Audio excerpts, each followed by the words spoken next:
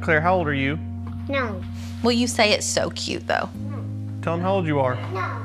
Okay. Okay, Claire.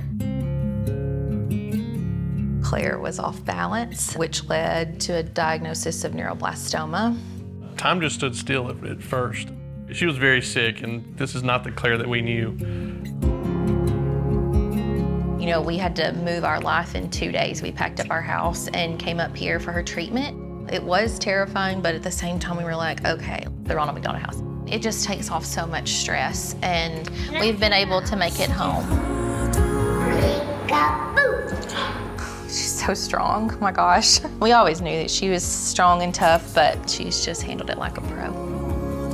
It's so nice to know that she can come here and just be a kid.